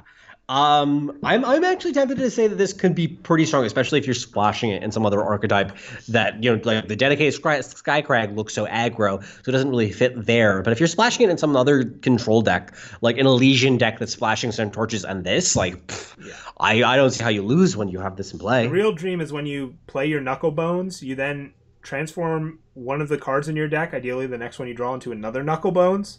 So you play that, and then you start drawing 2 extra cards a turn. And the cards in your deck are double transformed? Yeah. Oh, yeah. So, I love it. I don't know. I'm going to say this is too great to even receive a grade. I'm going to give this a B+. It exists in a plane where grades don't exist. Topaz Drake up next for 3, flying charge for 7, and Skycrag influence. Seems like a decent top end if you are in a controlling Skycrag deck. There aren't going to be a ton of those. On the balance, I think that's probably about a C. Yeah, if you need a finisher in Skycrag aggro or something and you want to go up to 7 power, this will do it in a pinch. But again, not a reason to go into Skycrag, but if you're in Skycrag, you can pick these up late and they'll play a role in your deck if you need them to. So yeah, like C-. Sounds good. I think it's a good splash card too for some archetypes. Sure. That I can see that as well. Yeah, totally splashable in the right deck. Molot and Nokova less splashable. Less splashable. This is an 8/8 flyer for 8, triple fire, triple primal influence, flying Aegis, spark, deal 4 damage to each enemy. That includes your opponent's face and everything. I have a hard time imagining casting this in draft and losing the game, because you can just even suicide your board. It doesn't matter if you deal 1 damage, you're going to wipe out your opponent's board and have a 8/8 flyer. Yeah, this is with Aegis. Slam dunk first pick. Try and be in Skycrag if you see this card. Yep. That sounds roughly correct. It's really hard to beat if you're able to cast it, but obviously you have to build around it. A- from me. Mm-hmm. Decimate. This one's less I'm excited about. This is a 10 cost, double fire, double primal. Deal 10. Decimate can't be negated or blocked by Aegis. I think this is supposed to be like a finisher in a control deck in ranked. Getting up to 10. 10 is just too much for me. Yeah. I don't mind doing spending 8 to get an 8/8 flying Aegis with like potentially wipe out your entire board. 10 damage, while awesome, it costs 10. It just costs 10. That's just a little too much for something that's not even really guaranteed to like end the game. Sometimes it might just end up being like a removal spell. So yeah, no. it only ends the game if your opponent's really at 10. So while it is a lot of reach, I mean for 10 costs, no, I'm gonna have to pass on that. F? I mean D-. I'll give it a little bit there, but yeah. Yeah. Not great. That is it for Skycrag. We are off to our final set of cards. Ooh. We are on to Xenon. We have the Blistersting Wasp to begin with. This is a 1/3 for 2, flying and deadly. Oh, this is a great little role player, right? Like, you just train with anything. Sign me up. B-? B- sounds, well, I mean, it's definitely a B. Yeah. But definitely, B- seems about right in the sense that it's a good defensive, element. Just as kind of very solid role player in a deck, and not something in the life gain synergies, but it works. Yeah, it's just a 2-drop that, again, relevant early game, relevant late game. It's just always good. Yeah. Give me away for the next one.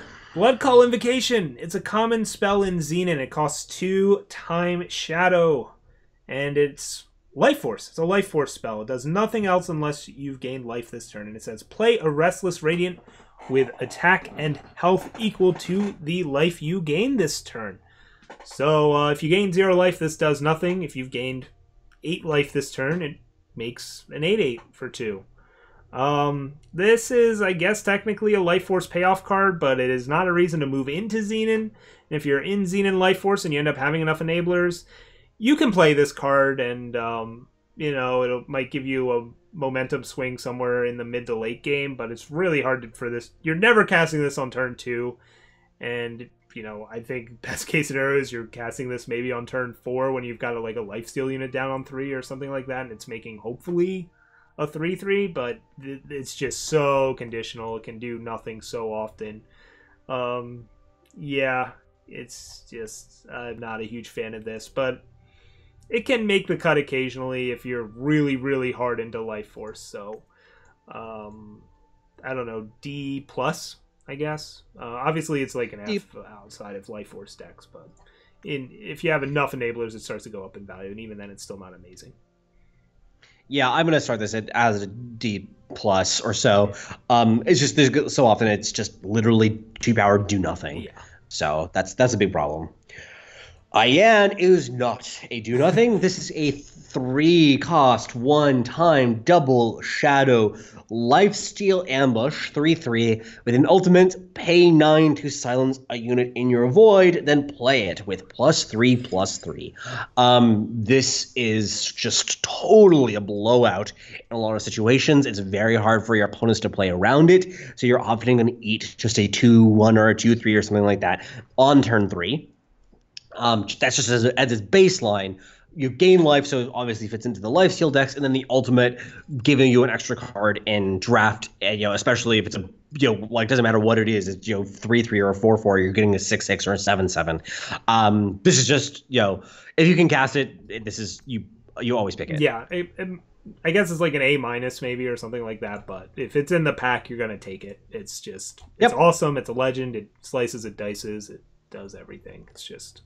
There is no point in the game where Ayan is really a bad card. I'm gonna put it at A- too, just because the body itself doesn't take over the game. Yeah. But the ability might. I know this next card is a good friend of yours. Yeah. Speaking of taking over the game, we've got an uncommon dinosaur here in Shadowlands Bone Picker. 3 cost, just Xenon influence requirement for a 3/3. So 3/3 for 3, nice. And it's part of the pay 5 cycle. This has a activate ability that costs 5. If you pay 5, you give your Shadowlands Bone Picker +2/+1. This is not +2/+1 for the turn. Nope. This is +2/+1 permanently. It becomes a 5/4, then it becomes a 7/5, and then a 9/6, and then an 11/8, and it just or 11/7, whatever the hell math works. It's been a long podcast. It just keeps growing. I have had games where I've just made this into a 25 attack unit, gave it unblockable, and killed them. And I've had games where my opponent did that to me. It wasn't like some rare occurrence. Like, Xenon can stall out the board, gain life, do whatever. And again, the downside is you're playing a 3/3 for 3. The upside is it just is the largest unit on the board and you win. And it's just insane. Yep, I think that puts it at a B+, because this is just really solid in basically any Xenon deck. Yeah, it's never bad. Its only weakness, I guess, is that you could die to flyers in the meantime or something, and it doesn't have evasion. Okay, those are things you can fix for what it's doing up front. Yep. Aura's Choice is the next. This is a spell that gives that 2 choices of silence an enemy unit and put it in the owner's hand, or silence a unit in the enemy's player's hand, then they discard it. I think that this is a pretty reasonable package, and it's a reasonable cost as well. I think that usually you're going to want to try to use it for that second mode to discard a card, because that's pretty useful in a lot of cases. Kind of like a slightly worse treachery effect. But the fact that this also has some applications in the late game to bounce a problematic flyer or whatever, and silence at the meantime, so that even when it comes back down again, it's not causing you as many problems. I think this is a pretty great package.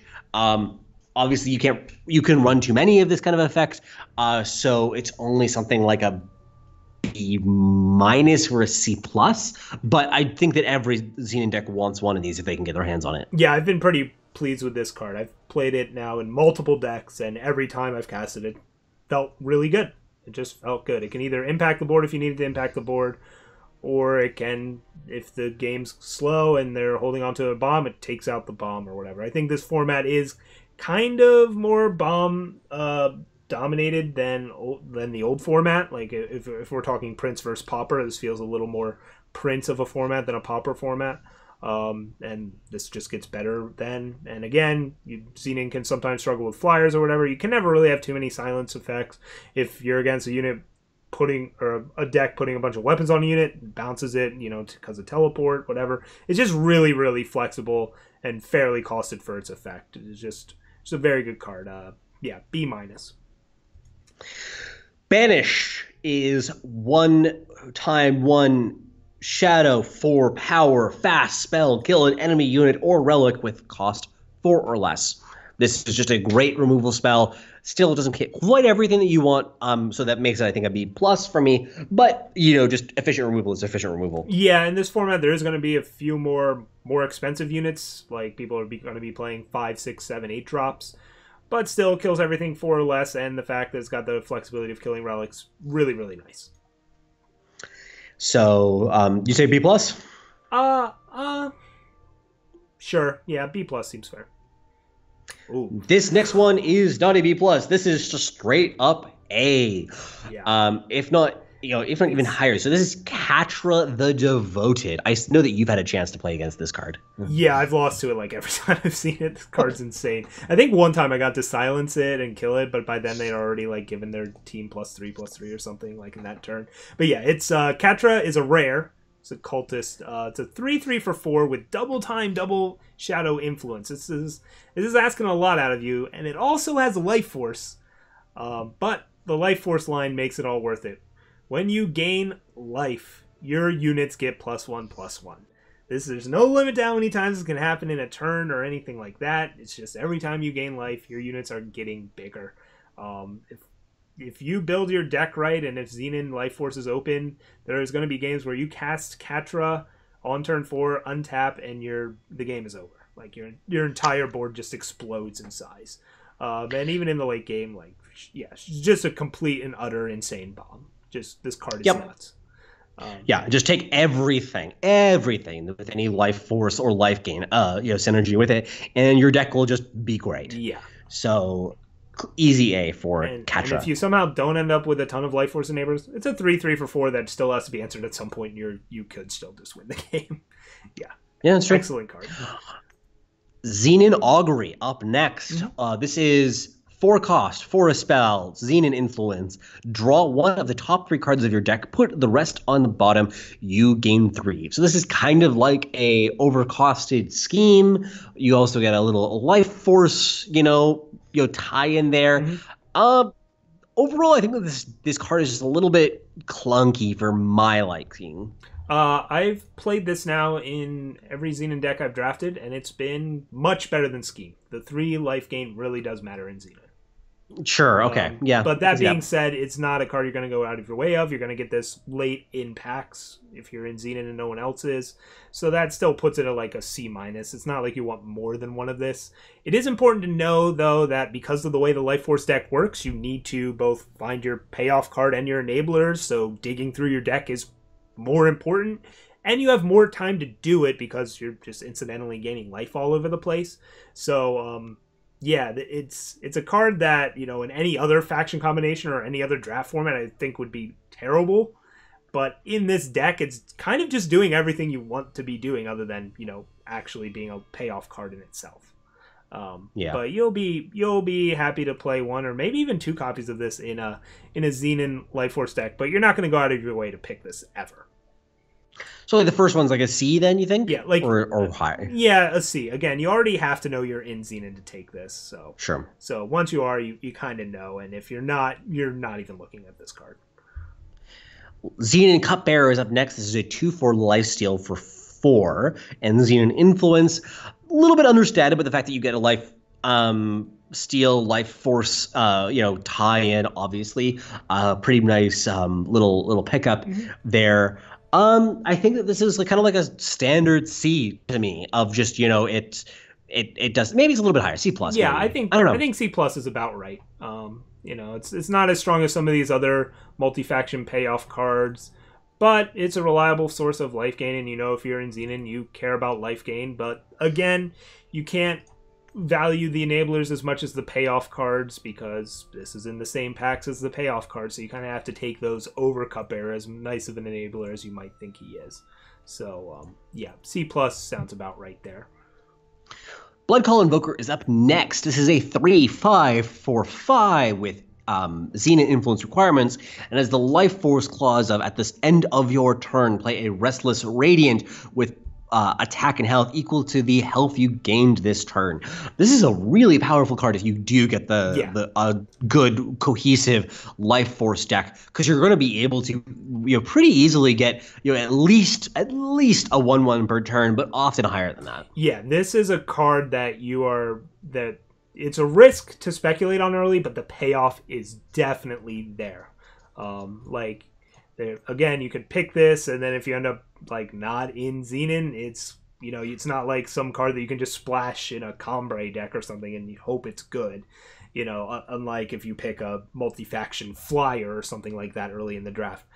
But if you end up in Xenon Life Force, this will be the best card in your deck unless you end up with like a Katra or something like that. It can just, if you really are going off, anytime you cast a Spirit Drain, you get a 4/4 in addition to killing a unit and stuff like that. I've drafted this once. I first picked it, I think, or second picked it, and I ended up in the Life Force deck, and it was absolutely bonkers. The card was just so good. B minus? Or B? Yeah, I'm going to go with B just because the upside's so insane, but yeah, B minus is fine too. Mask of Torment. This one is not insane. 5 cost. Time and Shadow Influence, +1 maximum power, and it has Life Force. When you gain life, you get +1 maximum power, and that has the ultimate of play 25 to play the Tormentor. I don't think that's going to come up in very many games. I have to imagine this is like what was the one, like Amoranin Explorer, the 3/3 that gets you a power? Mm-hmm. I feel like that's just better than this card. I actually played against this in a draft. Yeah? And Did they torment you? No, but they were getting close. I ended up dying because they gave their Bone Picker unblockable or something. But they ended up getting to there was 3 or 4 cards left in their deck, and they ended up getting to 22 power. But that's because they found an Amethyst Ring with 7 cards left in their deck or something, and that's when it started to threaten. I don't know. As much as I love the Life Force deck, I'm not going to pick this early and say this is the payoff. It's a 5-cost card that does nothing until you gain a ton of life, and then you do get an 8/8 flying charge, but that's a lot of work with no immediate payoff. It takes a long time to get that payoff, so I'm I'm just gonna give it an F. Maybe you'll get past it later and you can play it in your Life Force deck. But a 5-cost card that not only doesn't have any immediate impact, but takes forever to get that impact, and you have to like gain more life. That's just so much work. I don't know. I don't like this at all. So this is to me the classic get F grade, send me your screenshots type of card. Yeah, you'll lose to this card at some point in draft and be like, okay, fair enough. Champion of Mystery is up next. Ooh. This is a 6-cost 7/7 for Shadow and Time. That, as a space, as we were talking earlier about the that Stranger card, is like pretty playable. Mm-hmm. The rest of the text we'll talk about in a bit, but what would you rate as a 7/7 for 6? That's already like what, a C+. Like it has no evasion or anything like that, but it's just a really large unit for 6. Like, yeah, probably at least a C+. So the abilities on this, because they're so taxing, I don't think are going to come up and are very important in this. So it is 6 time when Champion of Mystery hits the enemy player, draw a card, and when it has 6 shadow, it is unblockable. So when you have those enabled, that's absolutely insane. But that's just not going to come up in most games. So I'm going to be rating this as just exactly a C+. This is a 7/7 for 6. I'm going to rate it a bit higher just because I've played a lot with Xenon already, and I know Xenon can just stall out the game very long, and this can just be your finisher. You might not get 6 in both, but if you get 6 in one or the other, you're just really well set. Like a 7/7 unblockable for 6 is ending the game, and 7/7 that you have to block every turn. I mean, you kind of already have to anyways because it's a 7/7, so I get it. But yeah, I'm going to rate this as like not much higher than you. Like it's still just probably a B- or something, just because it's so hard to hit those influences. But it's spooky man.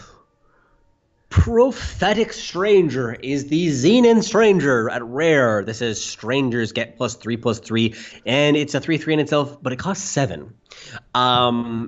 This feels.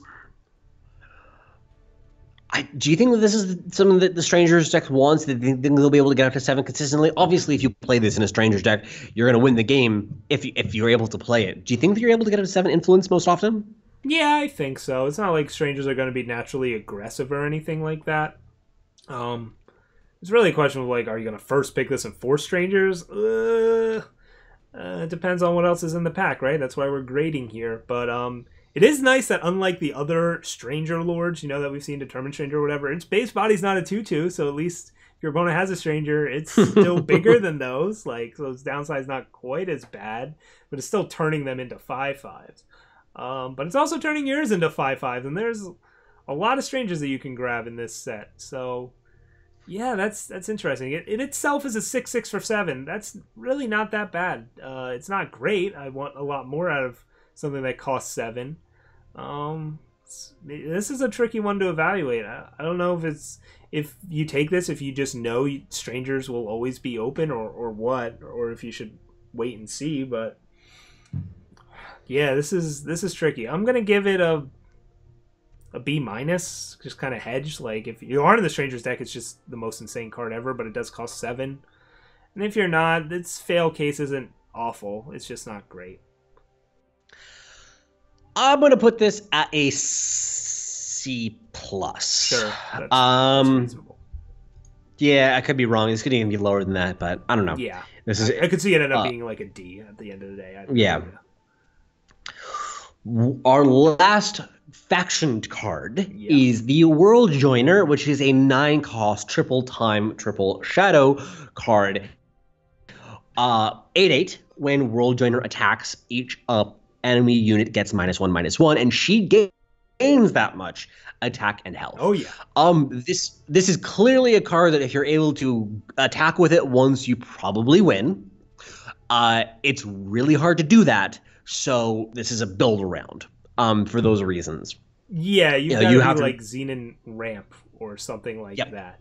But if you see this pack one, pick one, I think it's worth speculating on. This card's pretty wild. If you 9 is really expensive though, so yeah, and then you have to draw it and you have to cast it. There's a lot of ifs. This is probably not an A, but I also in this format I don't think it's an F. I think in the last format, like just set 1 draft, this was an F.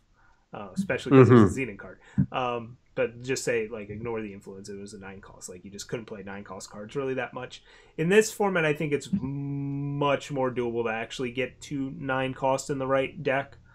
Still tough, though. That's not an easy thing to do. But if you start off the draft with this, it's good. Now, if you open it in pack 3, that's a different story, but grades don't matter as much there anyway. If you're in Xenon, you're still going to try and play it. So,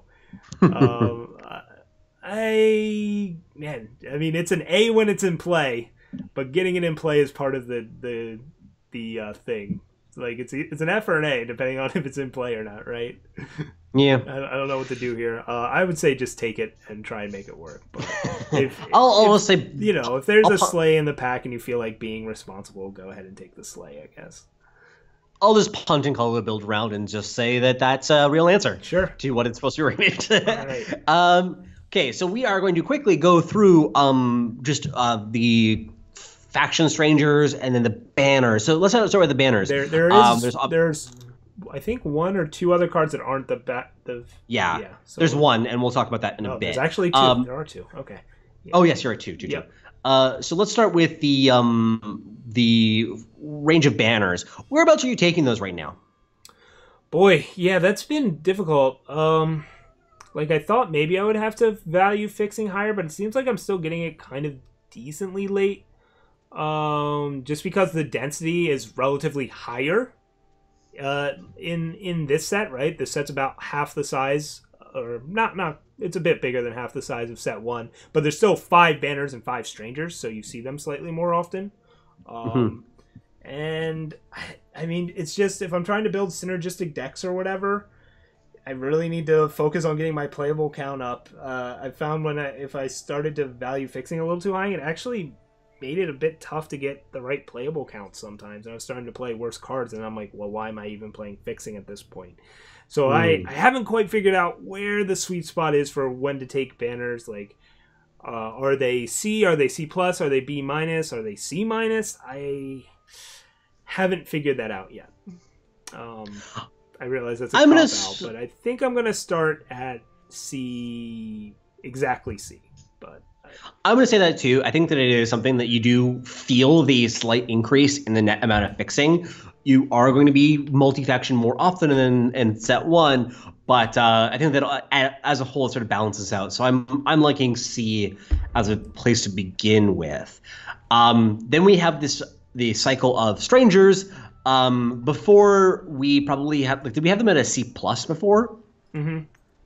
I think 2-drops are less important in this format, but if you are playing 2-drops, a lot of them are going to end up being strangers. So I kind of then put it squarely at C as well, because you just, it's great fixing, makes your deck more consistent, does a lot of things that you like.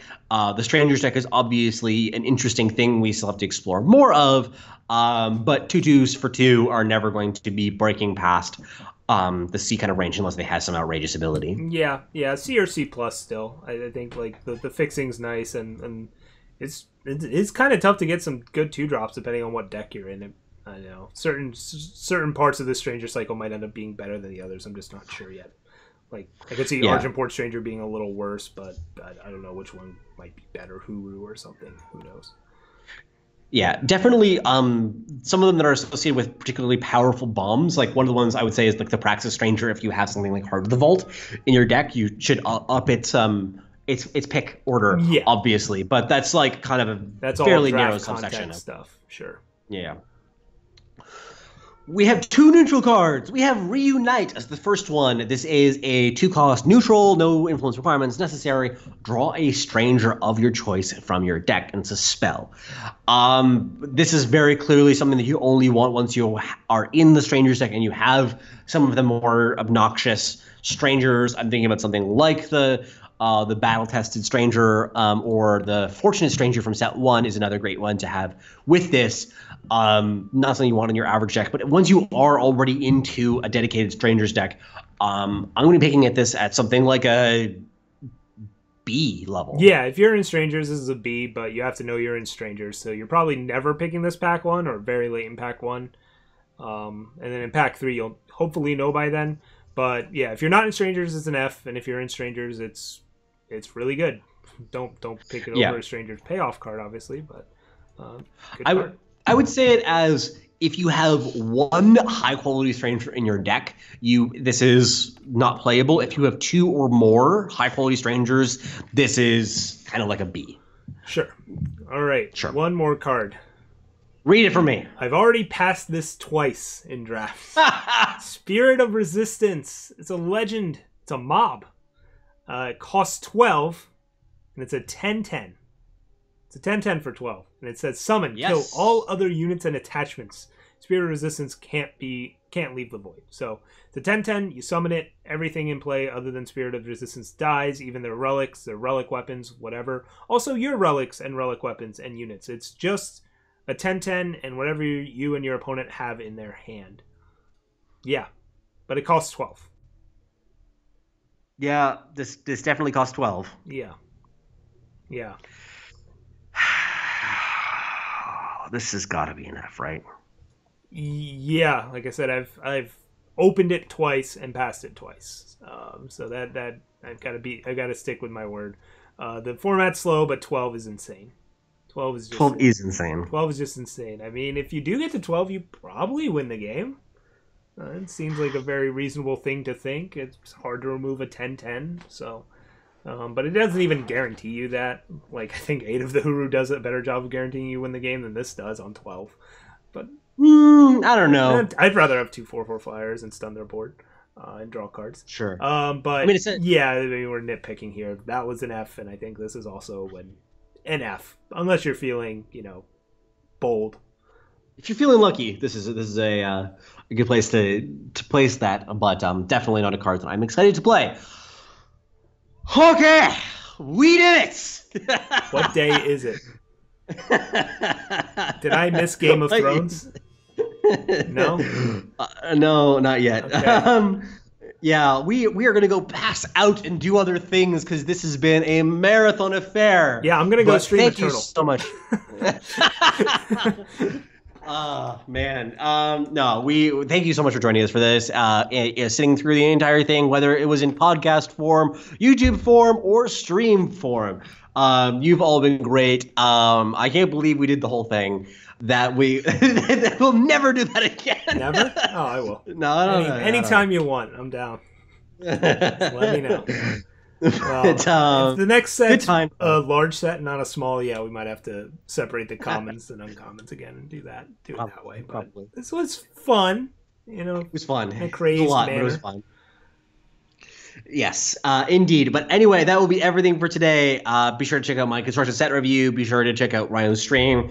You know about all of that. Yeah. I'm going to go do other things and hope that my wife doesn't try and kill me. And everybody enjoy the rest of your Sunday. Yeah, digital card games are serious business. And if you're not listening to this on a Sunday, enjoy whatever day it is. Yes. Yeah. Indeed. Right. Okay. See you around, Bye, I guess. Yeah.